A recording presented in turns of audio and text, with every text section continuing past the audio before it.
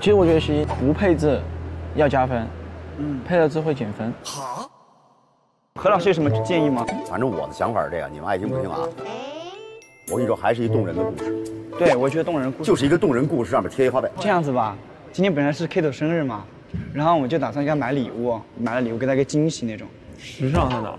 时尚在哪？就是时尚就是。我有一个想法，就比如说我们照片陈设形式，不是4个人嘛？就比如说拿一个帽子来说，一个人戴帽子，然后其他3个人看着很羡慕，戴帽子那个人他就是时尚的。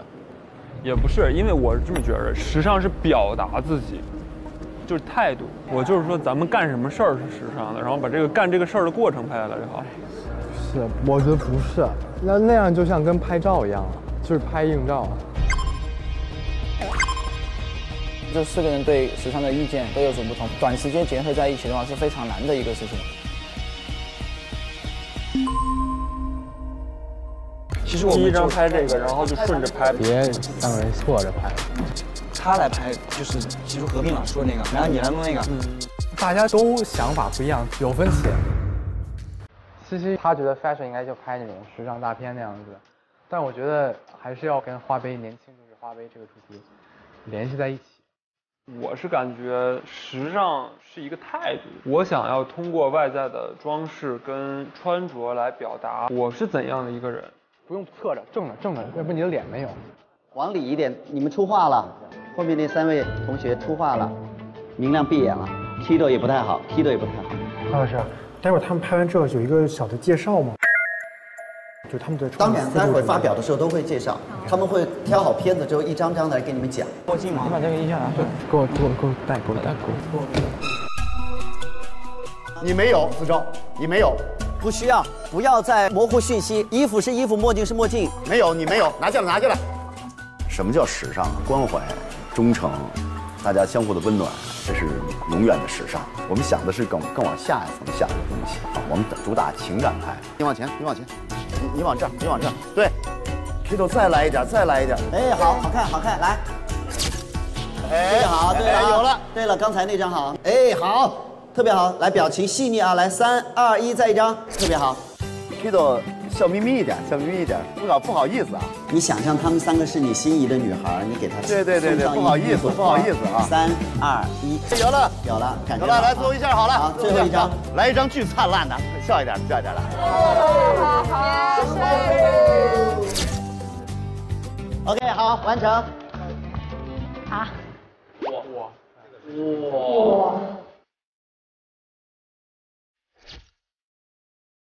你兰博真的很会拍。好，现在我们想要一个求助，菲儿姐来帮我忙。啊，我需要干嘛？最漂亮。我现在需要干嘛？漂亮、美丽、最美。也是够尴尬的。天使，哎，好。我觉得想法非常直接，画面很养眼。小朋友就是喜欢开脑洞，所以也很有他们自己的特色。我们都是不怎么会好好的安排自己的钱。后来我们看到了我们的花呗天使，我们的理财方面有很高的提升。用了花呗之后呢，这个月花，下月还，边赚边还。因为今天是李思畅的生日，他看到他自己喜欢的衣服，然后他想买，他又舍不得。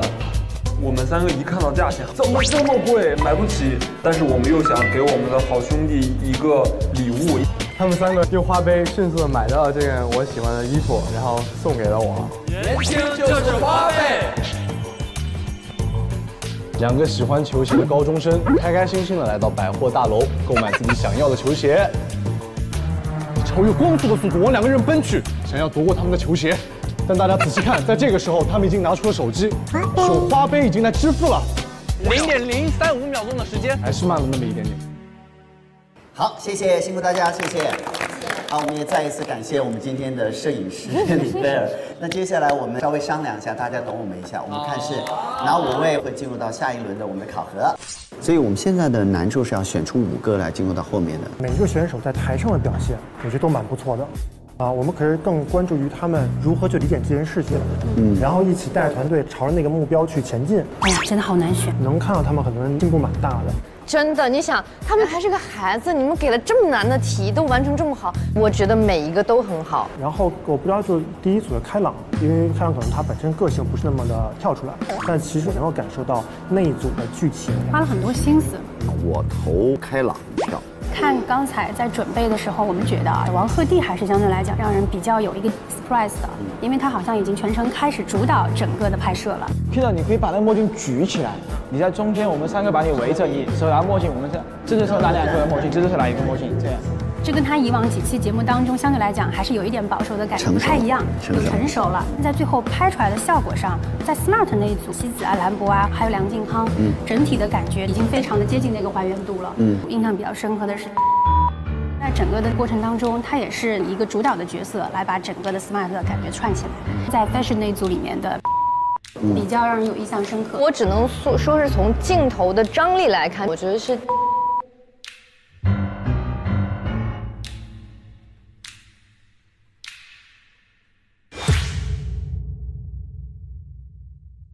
嘿，看这边，本节目是由花心、花师、花美男都不如出来花，迟早都要还的花呗独家冠名播出哦。欢迎各位回到我们的花呗超次元偶像。我们首先请2位老师来给我们宣布一下，进入到下一个环节的5位分别是。进入到下一个环节的5位分别是。黄鹤棣。祝贺弟弟。第2位李希子。希子，祝贺。第3位，非常棒的 Tito。祝贺马思超。还有2位。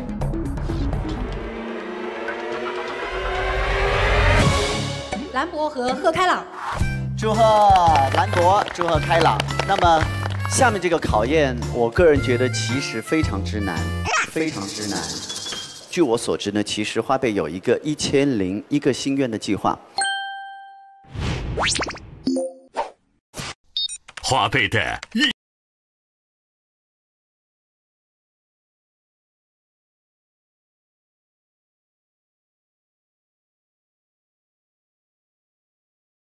始终总会藏着许多秘密。